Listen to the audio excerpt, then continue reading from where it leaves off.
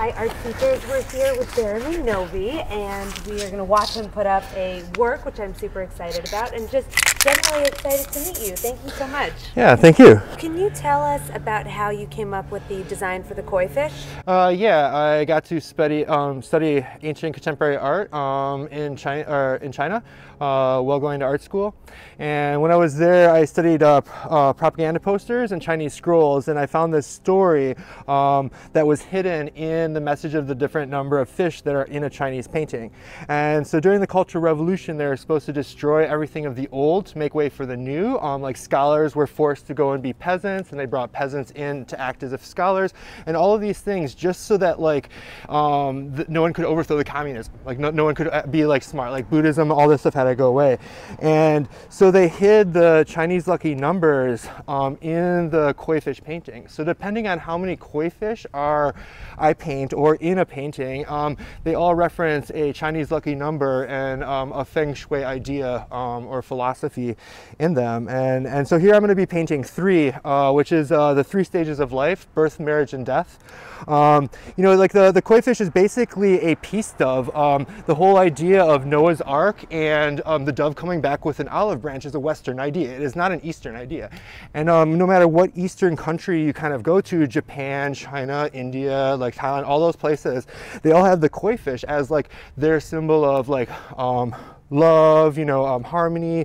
Like it's their like kind of prized thing, and it's tranquil, it's peaceful. And I got to go to China, and I got to see people like thinking in a completely different way and like living in a completely different way, and like I was able to like realize that like I can think differently and I can like live differently, and that like I don't know, it just made me question more things. I got to see like really poor people being treated really poorly, and like poor humanity or whatnot, and to think about like how our country is going, or like the Western society is going, and to see that just like opened my mind in a very, very, very powerful way. And so I really definitely wanted to bring something back with that as like a continuance, and these koi fish have been that, and I've been spraying them all over the United States since 2006. So you said that there is significance in the number of koi that you put in these installations. Is there also a significance with the color choices that you use? The idea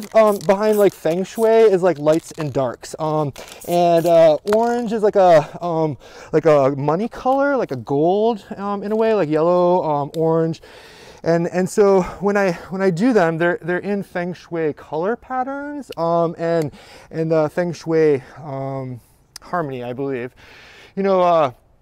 I started doing a lot of them in San Francisco. It's definitely where like some of my career has like taken off with the koi fish, and so I kind of like that they're the colors of the San Francisco Giants, but like that's not how they were intended at first. I think that something that's really successful about them is that you are using something that is seen in water, and you're kind of placing them swimming in the urban jungle. And so there's just that nice little collision of the elements. Yeah, like, right now they're going to be really fresh when I do them, but if you wait like about a month or so and they get a little bit scuffed and worn down, it's kind of like they're swimming in the concrete and not like sitting on top of the concrete. This is, very, very fitting of an urban environment because it's faux, it's not real. It's like, right. It's industrial because it's spray paint and things like that. And I also love that like this, I find it's aggressive because I use spray paint, but yet it's beautiful once it's done, and it's like tranquil. So there's like this delicate. Yeah. There's a mixture of like this interesting thing that I love. I also love the stuff that you do about gay pride.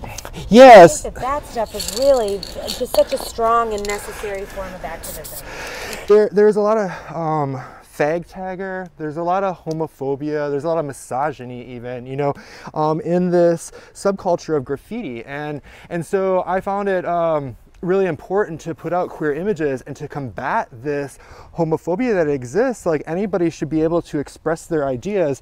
And you think about like the Black Panthers, or during women's severance, even the Mexican migrant farmers, they all made art, and they all made like street art posters that were kind of protest, and mine are kind of images, but at the same time they're protests for like gay rights. And like so we're right now in this like time period, and there are actually quite a few artists around the world that are all making little queer things, and they're not being documented properly because they're not really considered part of what graffiti is. And I find it very important to put out a queer image to kind of talk about my subculture. It's really necessary that you're doing this kind of imagery, because I think that there's still that idea that graffiti artists are all heteronormative.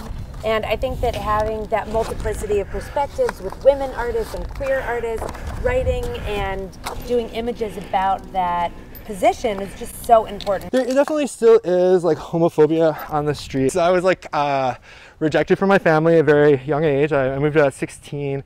My dad was in prison. He ended up dying of a drug overdose. Like somehow I like made it through school and put myself through college, and I am what I am today.